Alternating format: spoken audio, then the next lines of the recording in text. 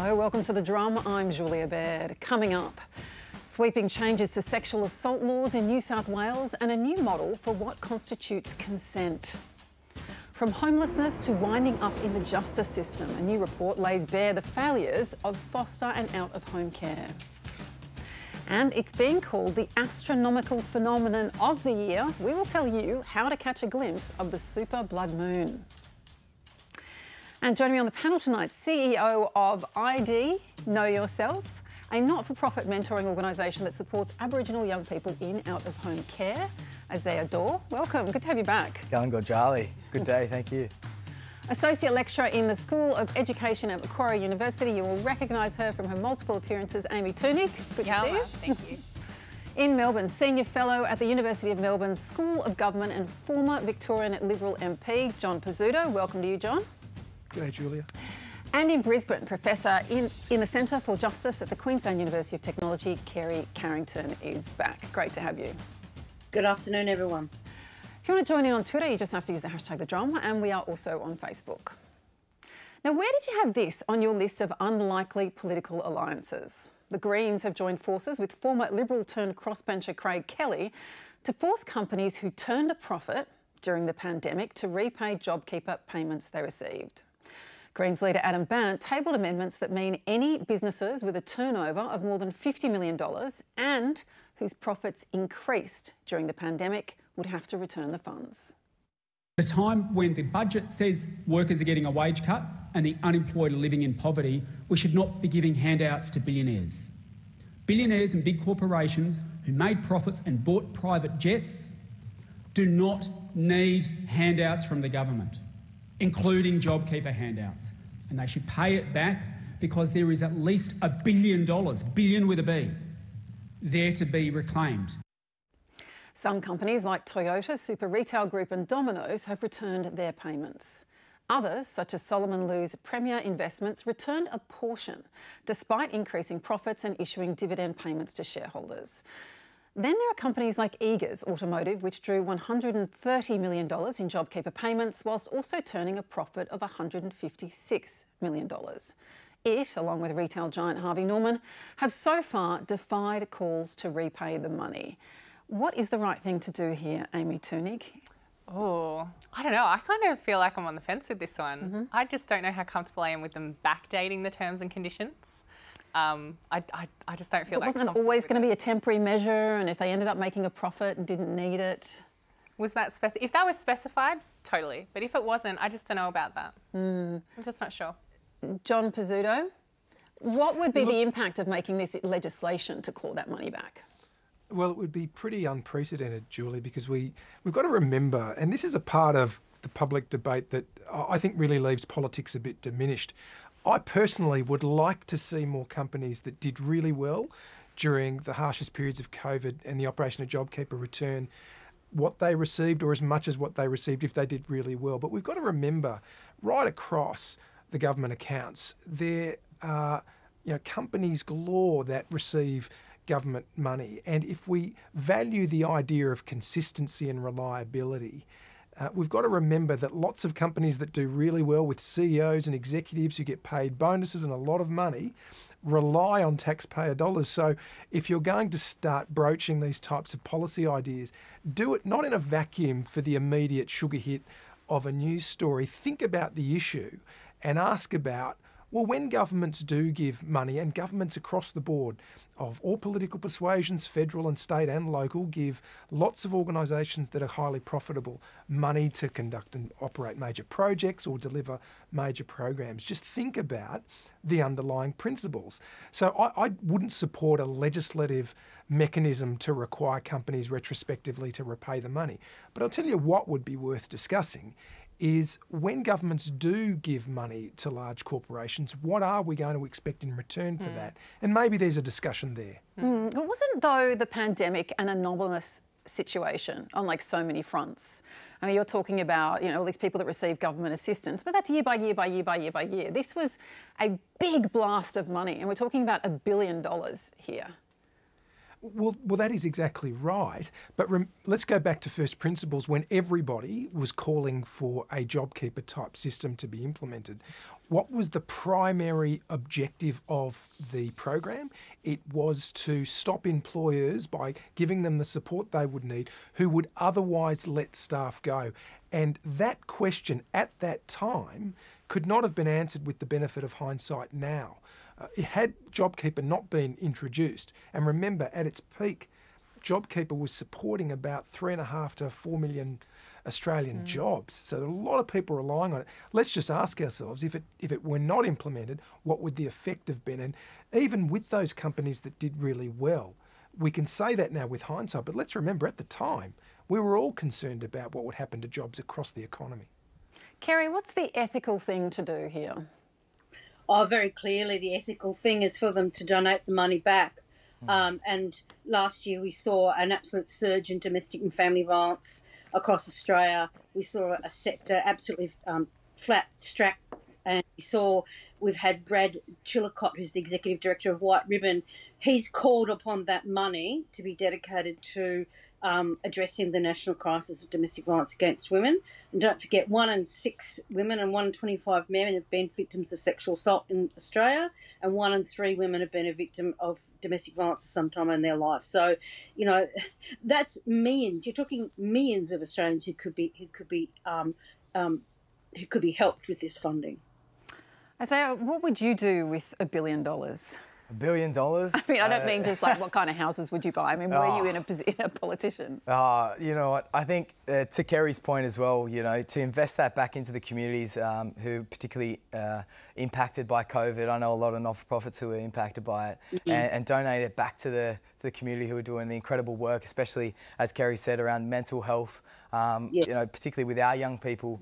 You know, my heart still goes out to those kids who their safe place was the local park, or their safe place was the school, you know, and they had to be stuck in the isolation there, you know, and the mental health and the trauma that has been impacted by that. So, you know, there's desperately needed some investment back into the community to help get our people back to where we were. I think, you know, we've still got a long shot to go, and I think that money should be, you know, incentivised in many ways to give back. They're quite different conversations though, because I fully agree with that, and that would be a fantastic thing to see. But is the conversation the money should go back and it would be reinvested, or would it go back and we've got an election coming up and they'd be able to play with the books a bit? Like, I think it's a fantastic opportunity for businesses to put that money into non-profits. I think it's a wonderful opportunity for a commitment to be made for that money to go into that, for the public to see that. But I just don't know that that's the discussion, and the idea of a very specific piece of legislation for that particular portion, when we know that a lot of businesses are funded and supported through public money. I'd rather see the conversation look at that, the fact that this is something ongoing and what should it look like going forward, rather than a dedication time specifically focusing on that. So what kind of impact do you think if we have the Greens saying this is was a fund for billionaires, there were, you know, bonuses paid, dividends given out, and Anthony Albanese was saying, here we have allegedly told his MPs, if we gave the sort of money that this government did to people who didn't need it, we would have been smashed. They're terrible at looking after taxpayers' money. We know the value of every dollar. Do you think that's going to translate into kind of public sentiment, a kind of resentment about that? I think it should, but I don't know that it will. And I think part of that is the framing. Like, if the conversation is they're going to make businesses that relied on JobKeeper give the money back, because that's how I've seen it framed up in different spaces today. I think instead it panics people, because we are in this position of economic uncertainty. You know, our vaccination rates are very low. We've got little outbreaks here and there. Like, we're not out of it yet. And so I think it's almost a dangerous time to be pushing that narrative, because of the way it will be spun against the Greens. And that's not really who should cop the flack for what's happened. All right, on to something else now, because it's time to get ready for a little cosmic magic. The moon is set to glow red tomorrow night. The super blood moon will be visible just after 9 p.m, Australian Eastern Standard Time. So what exactly causes it, apart from magic? We spoke to ABC News Breakfast weather presenter Nate Byrne to find out. So a supermoon happens when the moon is the biggest that it can appear in the sky. It changes its distance from the Earth a little bit, about 50,000 kilometres, because its orbit isn't exactly circular, it's a bit of an ellipse. And when it's closest, it can be perhaps as much as 30% brighter, maybe 14% bigger in the sky, but it's really hard to spot the difference with the naked eye. Nevertheless, when it gets to that closest point, it can look pretty impressive. Now this one is particularly impressive because it's coinciding with a lunar eclipse. Now that's when the Earth gets between the sun and the moon, so the moon ends up in the Earth's shadow. But because we've got an atmosphere and because the moon's relatively close, some of the light leaks through the atmosphere, just like on sunset and sunrise. The sun's just skimming the horizon, and so it ends up pushing red light behind the Earth, and that lands on the moon, which gives it this gorgeous red, almost ruby glow. We're all going to get a view of this super blood moon, unless you're covered with cloud, and we've got a little bit of wild weather around at the moment. It's going to vary depending on exactly where you are on the continent, but good news as well, this time we're getting the lunar eclipse fairly early in the evening, so for most of us, we probably won't even be in bed yet, although I will be, because breakfast television. Maybe I'll stay up late. If you're in the eastern states, so Queensland, New South Wales, ACT, Victoria and Tasmania, about 7:45 is when you're going to see the moon starting to darken. It will be a total eclipse. That's when it's as red as it's going to get, from about 9:10 to just before 9:30 p.m. And then the event is all over around 10 to 11. Further west you go, the earlier things get. So if you're in South Australia or the Territory, you're looking at about 7:15 for the eclipse starting. It's going to be fully red at about 8:40 to 8:55, and then it's all over about 10:20. And if you're in the west, well, you get the earliest of all, 5:45, the partial eclipse starts. From 7:10 to just before 7:30 is when it's going to be really red, and then the whole thing's over for the Australian mainland about 10 to 9 p.m.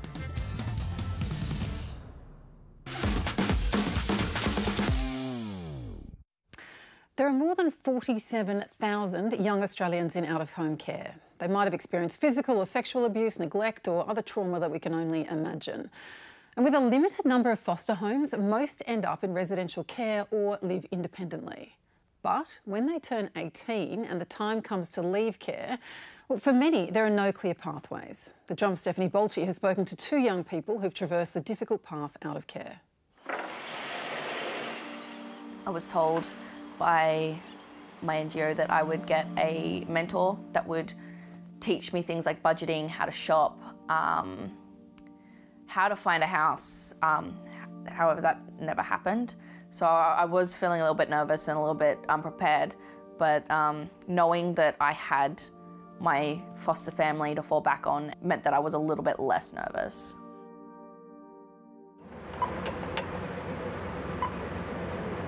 They're all top caseworkers, except, I only saw one for like 6 weeks and then she left. I didn't see her again. I was like, where'd you go?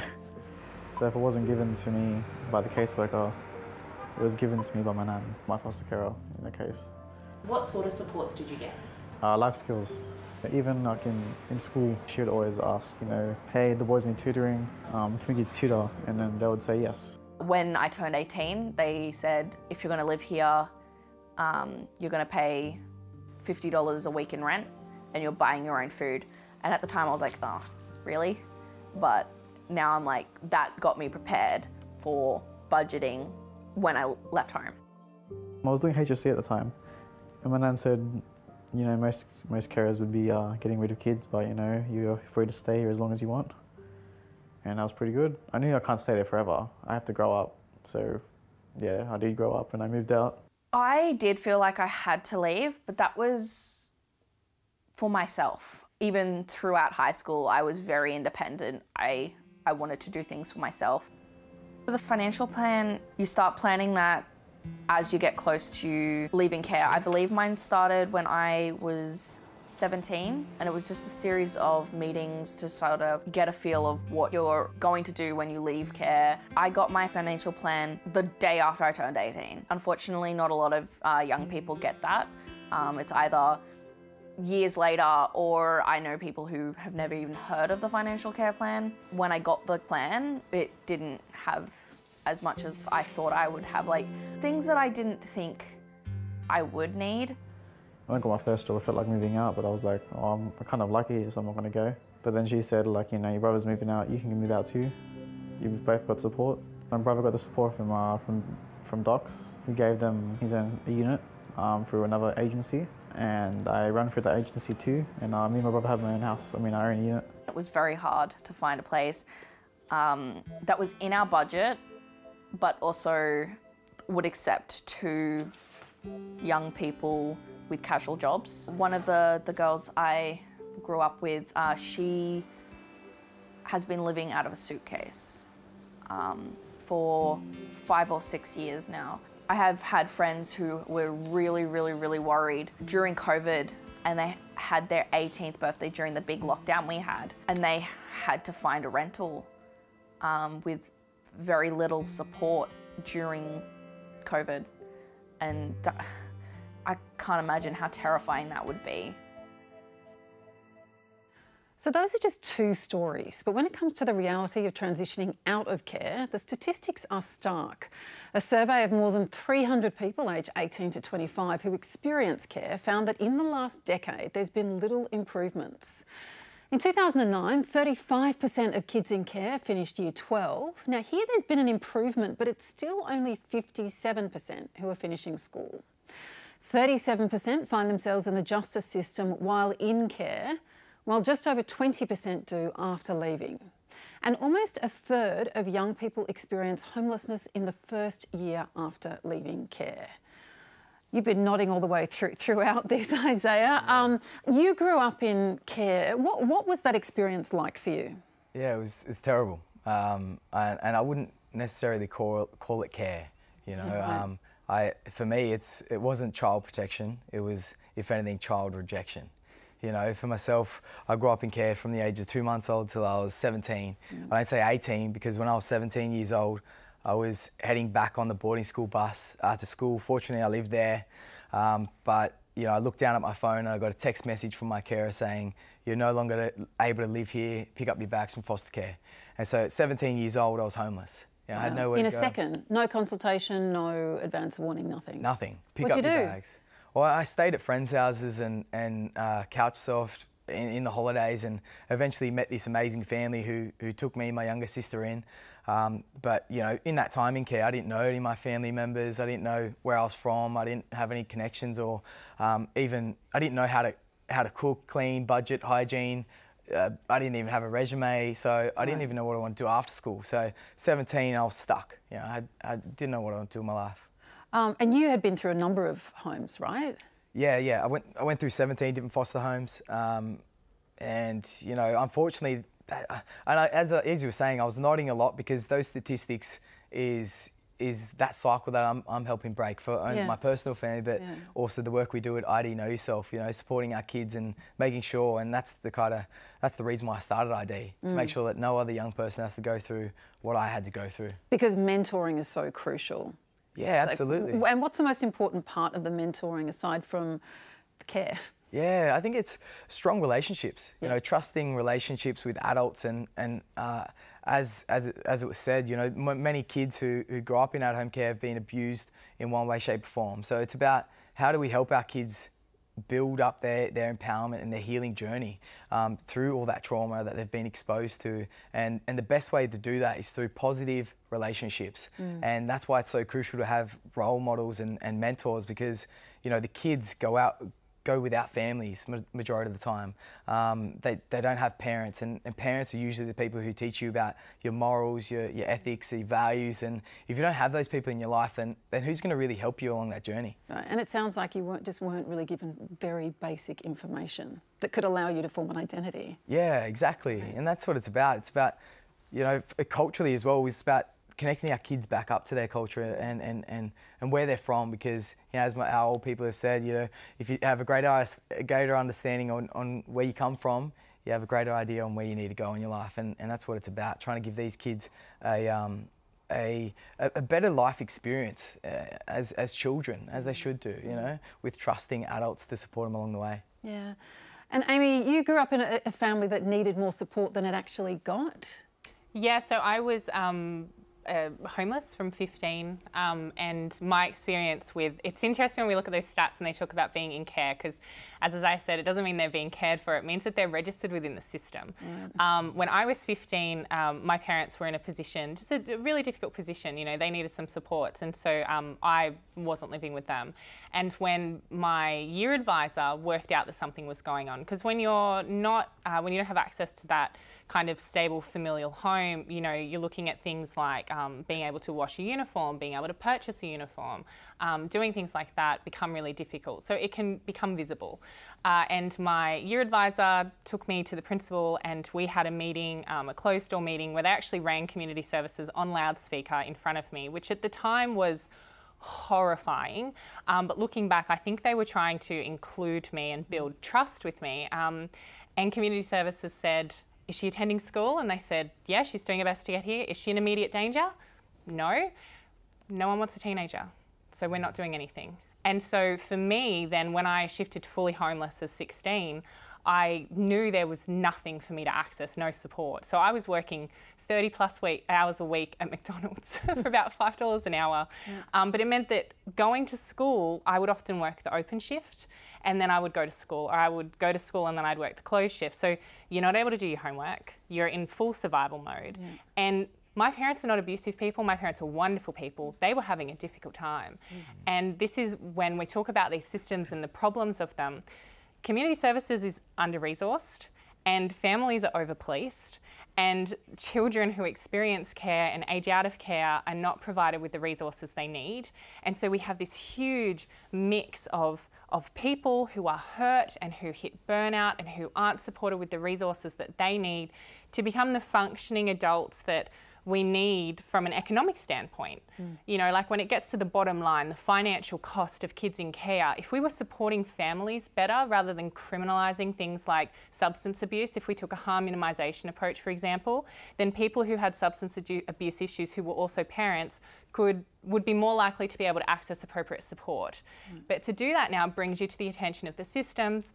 And in terms of kids in care coming in contact with the criminal justice system, well, yeah, because if you want shelter in a storm, maybe you need to break and enter. If you're hungry, maybe you need to shoplift. And we already know that Indigenous kids are taken from their families at a much higher rate, and they're also policed at a much higher rate. And so it's just this huge collision of just horrible systems and a lack of community care that results in more hurt people being in the position that Isaiah's talking about, where then you need trusting adults, and you need which I have that. I want to be very clear. I'm in a great place with my parents, and they're in a much better place. But that's just an example of kids. A time of need. A time of need, and how often people dehumanise kids who are in care, and also their families, and they see them as, oh, they're bad people. No, maybe they're incarcerated, maybe they've got mental health issues, maybe they're sick and they don't have the supports they need physically. Maybe there's disability issues. Like, there's a range of factors there that I think we need to better understand as a society to support appropriately. Let alone an outright rejection of a teenager. Just have not got capacity in the system for someone who is willing to work 30 hours a week at McDonald's to get through school. Or for any teenager. Now, you've also fostered kids yourself. What's that experience like, kind of being on the other side? The system's worse than I imagined. In what way? Children are so wonderful that if you have, a loving heart and patience, you can meet with and support and offer a home to children no matter what they've been through. The problem is that there is this huge turnover of social workers, and there is no communication, and you can have children in your care who need medical assistance and who need therapy, but you're not technically their guardian, and you're expected to pay for everything out of pocket. So it's this broken, flawed system that just chews you up and spits you out as a carer.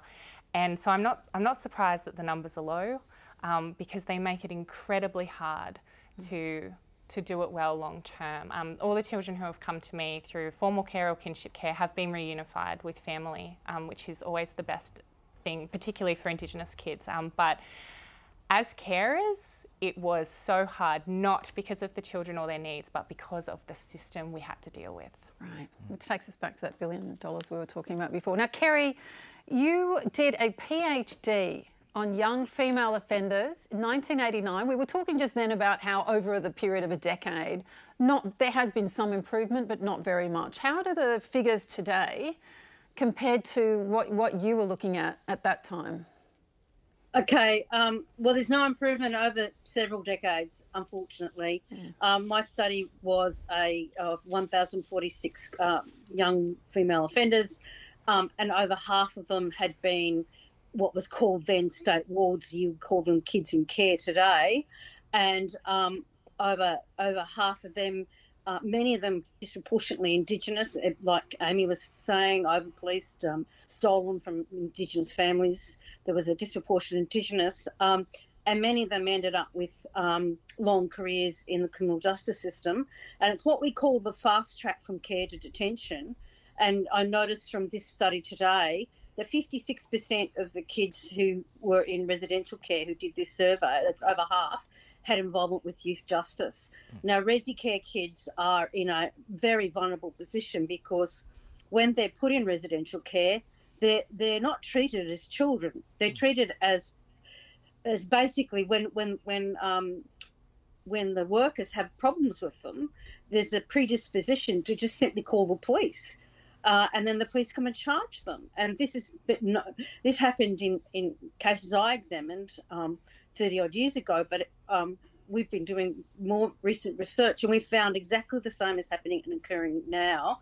And there are serious problems in the system where they just call the police instead of, like if you were a normal loving family, you wouldn't call the police if you were having an argument with a child and a child threw a cup of tea at your at the wall or happened to smash something. Well, unfortunately, when you're in resi care and places like this, that's what happens, and they get charged with assault and protection and property offences. So it is, as Amy says, the system is really flawed. John Pesutto, you've had some experience looking across these systems as when you were Shadow Attorney General. What's your view, particularly when it comes to the intersection with the justice system and the high number who goes straight from care into the system? It's incredibly high, Julia, and it's unmistakable, the connection. And I don't think any government yet, certainly from a Victorian perspective, at a headline level, where it's not nearly anywhere near where we're mastering early intervention. Our system in Victoria, and I suspect it's very similar in other jurisdictions, is that it's crisis driven. So I think, as Amy might have said, things often have to get really bad before households get the support they need and carers and kids get the support they need. Whereas if you get that earlier intervention so that things are managed before they deteriorate and made worse, that's obviously the goal. But we had a report, I think it was back in 2012, the Cummins report in Victoria, which talked about early intervention, and we're nowhere near there. One of the tragic statistics in Victoria in the last year has been that 65 vulnerable kids died, and that's up significantly on previous years. So the system, I think, is in crisis, and we're not investing nearly enough in the early stages of that. Yeah. Isaiah, can I go back to the question of people leaving and not going straight to homelessness or being exactly in the position that you were in? What can be done to prevent that? Some people are arguing that the time should be extended, that they should be able to be in care for longer, or just better equipped. Yeah, it's kind of twofold. I mean, for me, when I was growing up in care, I couldn't wait till I got out of care. I was like, I cannot wait. And, they used to use the unhumanising term ward of the state, but yeah, for me, I was just like, I want to be 18. I don't want to, because I guess the main thing for a kid in care, you're never ever asked, like, where do you want to live? It's always like where the caseworker can find, you know, a place for you and all that. And you don't really have a choice in care. You're placed here, you're placed there, you can't contact your family, you have no choice in care. And so for me, I just wanted to have that choice and I just wanted to get out of the system. Yeah. And so for me, I think I wanted to get out of the system and have my own kind of self-determination, but then also I wanted to have that kind of safety net around me and have someone there to support me on the journey. But I didn't have that in my entire time in care. So it's kind of like I wanted to get out so I could, you know, fend for myself, but then also I'm not going to have any support, but I don't have any support now. And so I think the best kind of solution to it is just improving the outcomes for our kids in care and the quality of life and experiences for them. And the best way to do it is by, you know, connecting these kids up to establish their belonging, discover their purpose and empower positive decisions. And that's what we do at ID. And that's our purpose, to break this vicious cycle where we talk about juvenile justice, homelessness rates, where we talk about kids not learning about their culture or where they're from, not finishing high school or going to further tertiary studies. You know, these kids are the most disadvantaged kids in this country, and you know it's such a big issue, and we need to tackle it now. Otherwise, generations and generations are going to suffer as well. Yeah, and these kids are they have the potential to be cycle breakers, right? Like a lot of the kids who end up in care come from endemic poverty, or they come from generational trauma. And if we're equipping and we're empowering these young people, you know, we need to do the early intervention care, we need to support families. But for those who do need the support, who do need to be away from that family unit, if we're supporting them, little things like being able to get your license. If you don't have anyone to teach you, those lessons are expensive. Being able to budget, giving them a stable home where they can have self-determination and agency, and providing them through systems like Isaiah's to build those relationships with appropriate and strong mentors. We are actually empowering them to be generational cycle breakers, which is going to be better for our entire society, our economy. Everyone benefits if we support these kids and their families who are vulnerable. And so it's not just a cliff at the end of your time with a family, or at the end of your time like in the system. But it's intensive work for you, isn't it? Like it's a lot of time and a lot of one-on-one. Like you work with what, a handful or several people at once? Yeah, absolutely. Yeah, so we've got 30 kids in the program at the moment. And the ages that we work with, the kids from 7 years old all the way to 19 years old. 19 being because, you know, we don't want to just support our kids once they turn 18, be like the system and clap our hands and say, job's done. You know, we know that these kids need the support, and if anything, 19's even as short as it is. You know, these kids need consistency. I think, you know, as you were saying before, like these kids need, they need that consistency and the stability. Homelessness is huge. I mean, we've got a lot of kids who are 18 and have shifted to multiple places, but I can't imagine, you know, the kids who are referred to us, and we're able to get into the Life After Care plan. So we're able to get funding so we can support them along their journey when they're 17 and then after they're 18 years old. So we're not like DCJ and we're finished now, go fend for yourself, because the kids aren't ready. Like they're literally not ready. They don't know how to get a job. They don't know how to, you know, find a house. They, you know, a lot of our kids as well have been referred from Macquarie court, so, you know, juvenile justice background, and you know, these kids, it's a big cycle that we're tackling here. But what people can do about it is, you know, be a foster carer. Be a foster carer.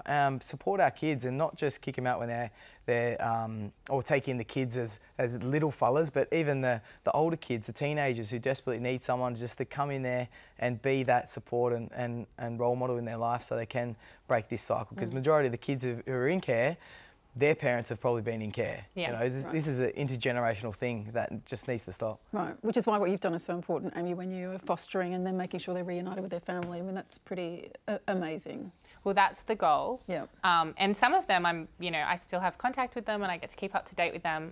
But yeah, like it's a big job, and I think we really need systemic change, and all of the reports, all the information's there. The government knows what we need funding for. They just need to do it. All right, you are watching The Drum. With me on the panel, CEO of ID Know Yourself, Isaiah Dawe, Associate Lecturer in the School of Education at Macquarie University, Amy Thunig, in Melbourne, Senior Fellow at the University of Melbourne's School of Government and former Victorian Liberal MP, John Pesutto, and in Brisbane, Professor in the Centre for Justice at the Queensland University of Technology, Kerry Carrington.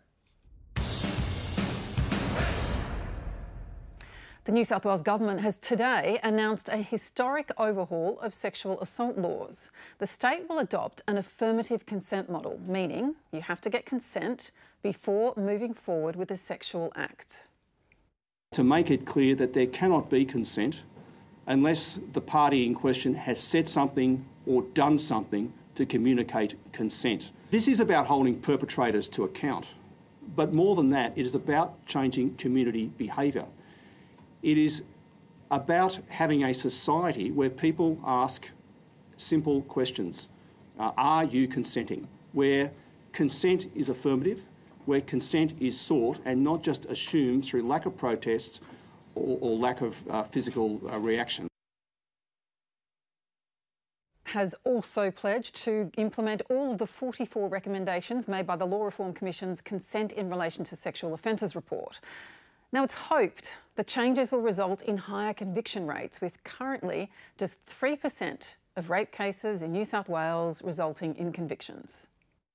I spoke out in March this year about consent and about the issues about sexual violence and how I felt the state was failing, particularly female victims. Since then, we've had 898 adults come forward reporting sexual violence. We've been able to prosecute less than 10% of those cases. Rape and sexual assault advocate Saxon Mullins has hailed the changes as a small win for victim survivors like herself.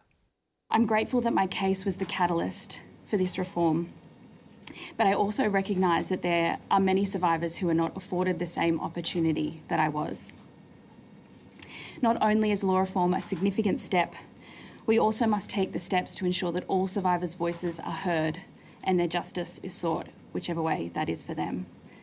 Extraordinary advocacy by Saxon Mullins. For more on this, we're joined in Wollongong by defence lawyer and former police prosecutor Patrick Schmidt. Welcome back to The Drum. Thank you, Julia. Now, Patrick, how will these changes affect you as a defence lawyer? Will it make life more difficult? Well, something needed to be done. It's at the point where if you've got a 3% conviction rate, when there's so many complainants, there's an obvious issue.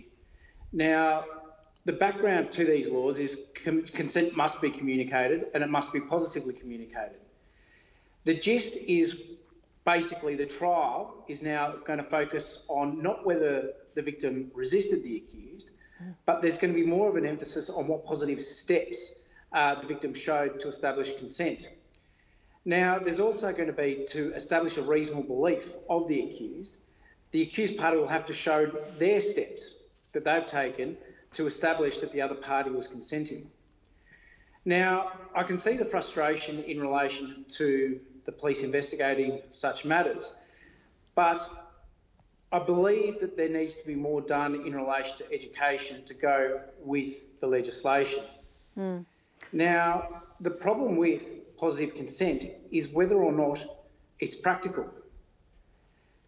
Is it going to be done by an app? Is it going to be done by a signed agreement? How's the proof going to come about? Is it going to be a situation where we're going to need a third party to witness the agreements of the transaction? Why would you need a third party? Well, intoxication's a major issue in relation to these cases. And the situation arises, quite frankly, there's a definite power imbalance if one person is intoxicated and the other isn't. And that's clear. But what happens if both parties are intoxicated? That means both parties aren't capable of consent in relation to, we don't actually know what this positive consent or how it's going to come about. Does that mean then both parties are potentially liable for prosecution for failure to consent in such matters? Now, the other issue is, in relation to it, does that also mean that the police have to enforce this knowledge on reasonable suspicion, which will then cause significantly more problems as well for the investigating police in relation to chasing rabbits down holes and not focusing on the true victims? But if you're saying it needs a third party, which is what it's been the case with rape for millennia, frankly, people always say that someone else needs to have seen it, because the question is the testimony of the woman involved.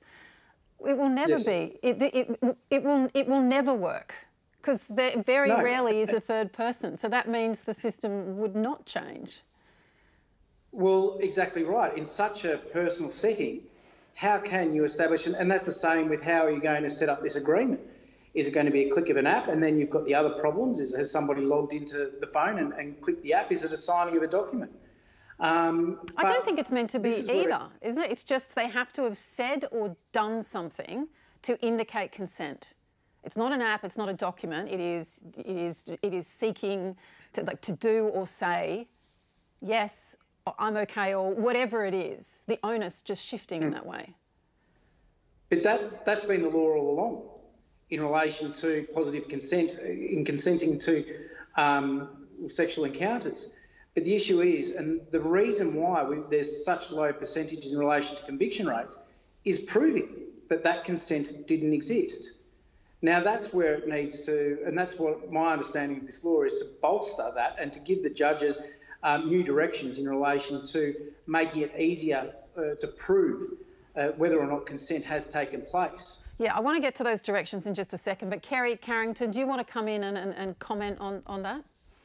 Yes, indeed. I actually think this is a welcome development. It's like Saxon Mullins, I do believe that it is a step forward. And what it does is it takes away one of the serious problems of the sexual assault trial, whereby the perpetrator or the alleged perpetrator can claim that they misunderstood or didn't understand that the other party wasn't consenting. So that defence is now removed, and alongside the other instructions that the judges can give to juries, I do think this is it is a fairly significant improvement. But there is also the need for genuine education around sexual assault and sexual assault consent. What is it? What does it mean? How do you do it in an affirmative way? I would absolutely, definitely not suggest an app. It just means that they have to everybody has to learn how to take steps to affirm consent in sexual encounters. And now in the 21st century, I think it's incumbent on fathers to be teaching their sons. Right. And it's incumbent on lots of people to be becoming much more upfront about what is consent. I really think that our sexual assault education schools, which has been pretty abysmal, and then the national campaigns around sexual assault have been absolutely ridiculous. Remember the milkshake ad the other week?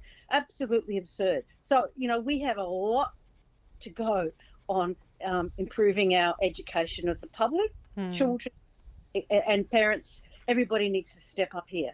Right. And the shift, as you've said, an accused person's belief in consent won't be reasonable. That's been the test. Is it reasonable?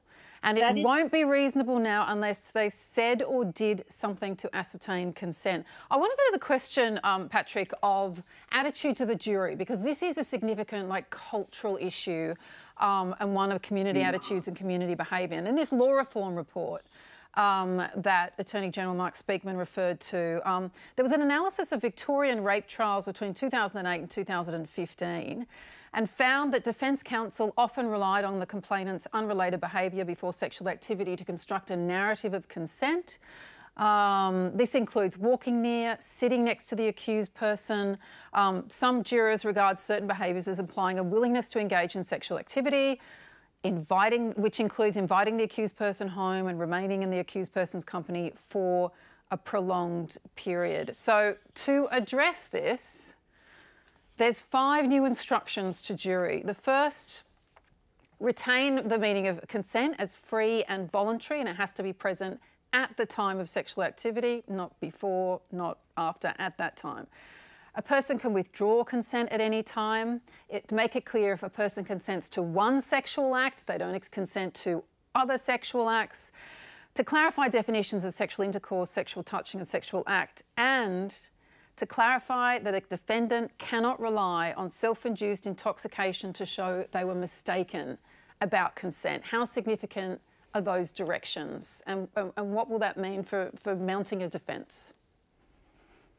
Well, look, I welcome those directions, and anything to make the situation clearer is a step forward. Now, the problem is that when you've got a jury that comes in, they're independent and they bring their own personal experiences to the table. So once again, it comes back to, it doesn't matter how many directions the judge can give and how strenuous he can put them before a jury, they still need the education in relation to consent, what amounts to positive consent, and also the issues surrounding the previous behaviour and whether or not to take that into account.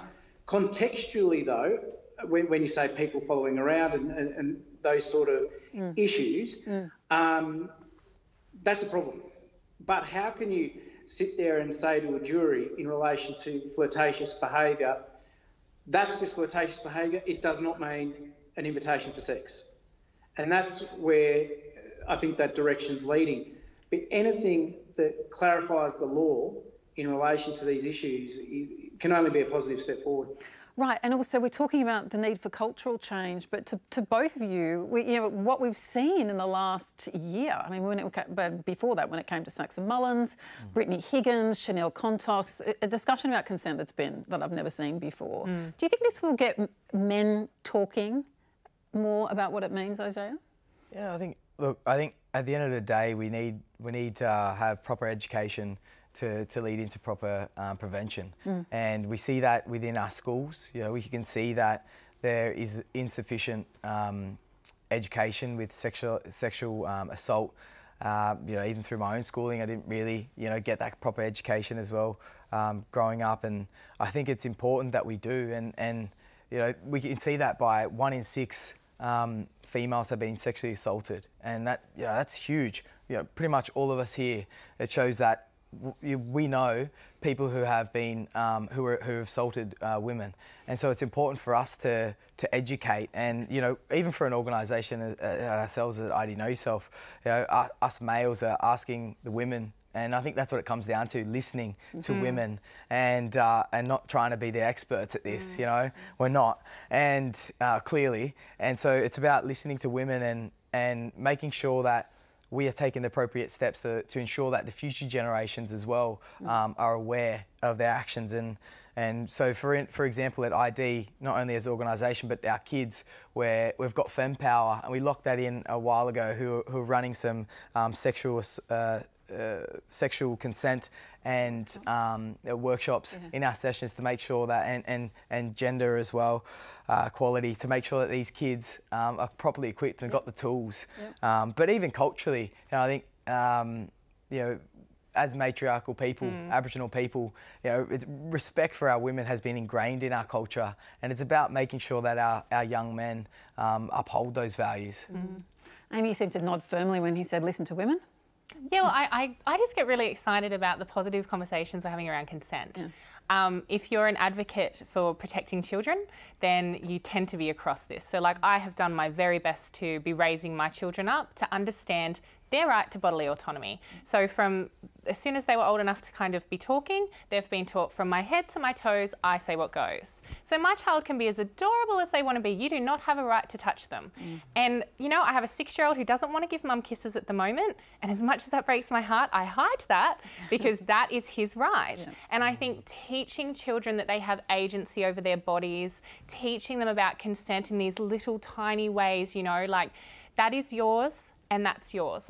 It's not okay for me to just take that. It's not okay for me to force kisses and cuddles on you just because I want it, because from your head to your toes, you say what goes. And I just think that, these conversations like Kerry was saying, and as we're hearing from the other panellists about education, I can see some really wonderful things coming up. And I'm hearing excellent conversations, through the men in my life and the women and non-binary people in my life when it comes to, okay, in terms of sexually charged interactions, what does consent look like? And one of the things that I've heard is, oh, but won't that kill the mood? No, consent can be sexy. And I'm hearing these wonderful workshops that are putting that forward. This new normal is what we need, a new normal around what is consent and what is bodily autonomy. And I just think that these There's changes momentum and things indicate momentum and opportunity going forward. Well, Patrick, great to have your expertise tonight. Why don't you come back on the show in a few months' time and tell us how it's all panning out? No, it'll be interesting to see how it is, and it does work in reality. Great. Patrick Schmidt, thank you very much. Patrick Schmidt is a defence lawyer and former police prosecutor.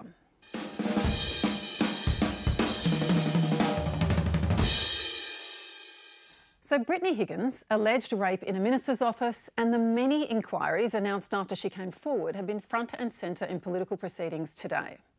Labor Senators Penny Wong and Katie Gallagher were left dumbfounded after confirming the remit of the inquiry being conducted by the PM's Department Secretary, looking into what the Prime Minister's office knew about Ms Higgins' case.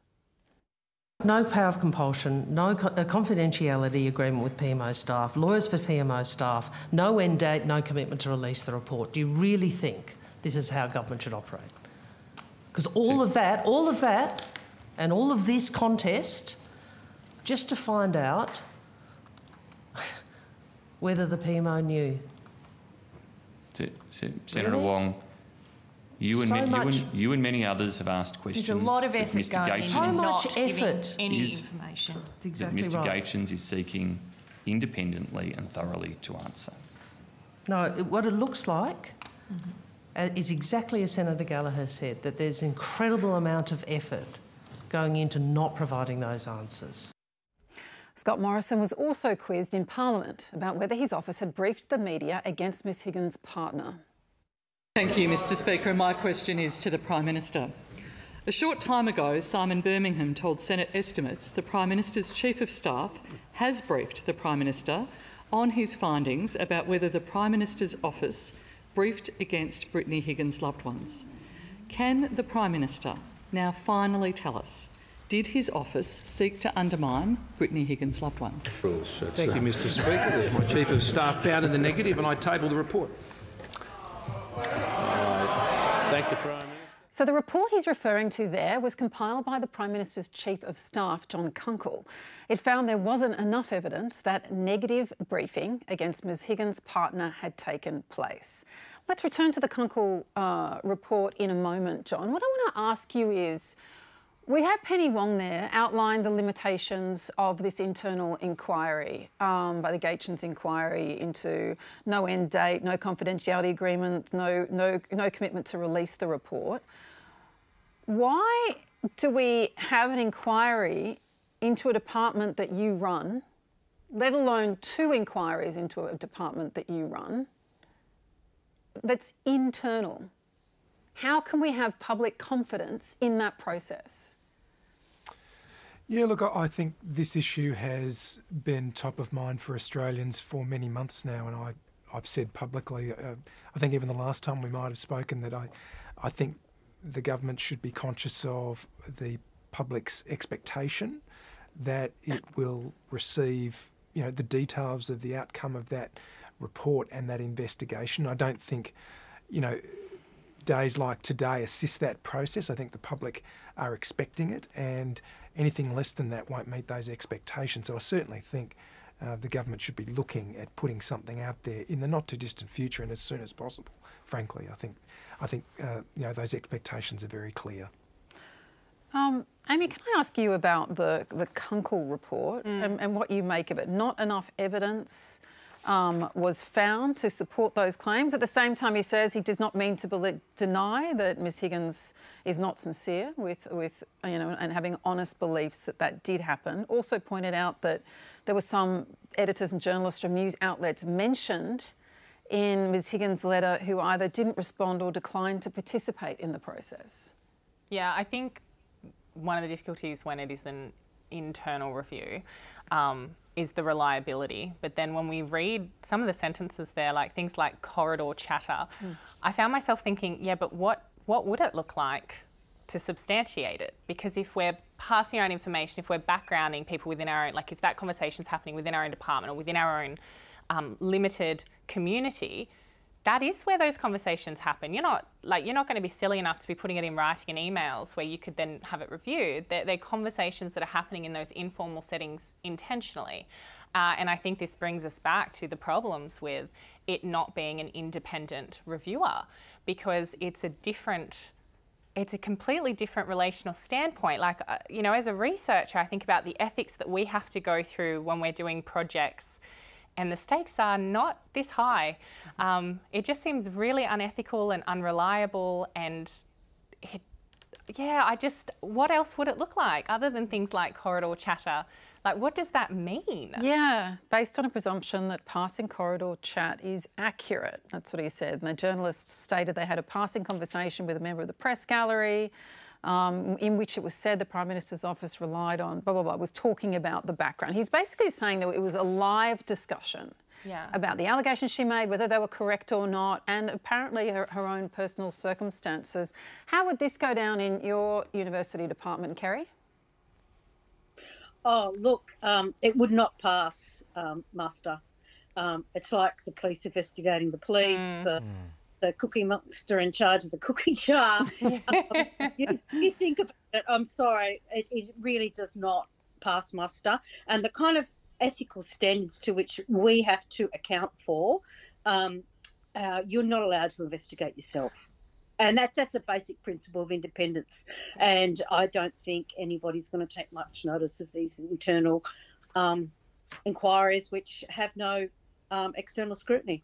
I don't want to draw too rough a bow, or I'm mixing my metaphors there, Isaiah, but as someone who's like working with people in and out of foster care, trying to keep them out of the criminal justice system, working out that the slightest of things can lead you to homelessness or incarceration, does it ever rankle with you that there can sometimes be a culture of impunity? By this, I don't suggest that this is an incorrect report. I don't know. I didn't investigate it, and we don't know who was spoken to. There's a lot of evidence missing from it. But does that... Yeah. I mean, as well is, a lot of time we say, for me, I'm like, the kids, they have a voice, and the difference between them being heard is a platform, and that platform has to be taken seriously. And that platform has to be a trusted platform as well. And quite, as I said, the police investigating the police, there needs to be, I believe, someone to externally to investigate and truly find out what's going on.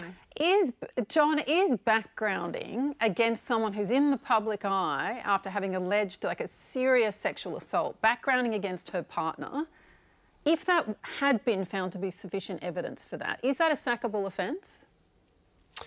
Oh, look, it could be, but who knows without all of the facts. I mean, and briefing journalists can take so many different forms. I'm not defending it. I don't know what was in the report.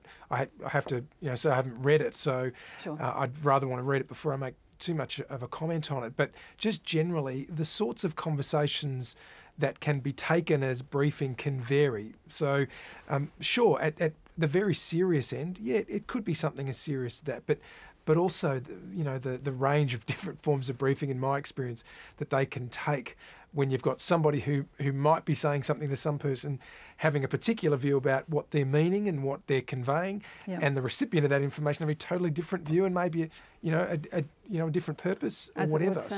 Or in this case might not have also given evidence. But we just need to end it there. But I want to say that if you've been affected by anything we've been discussing, call Lifeline on 13 11 14 or 1800 RESPECT on 1800 737 732.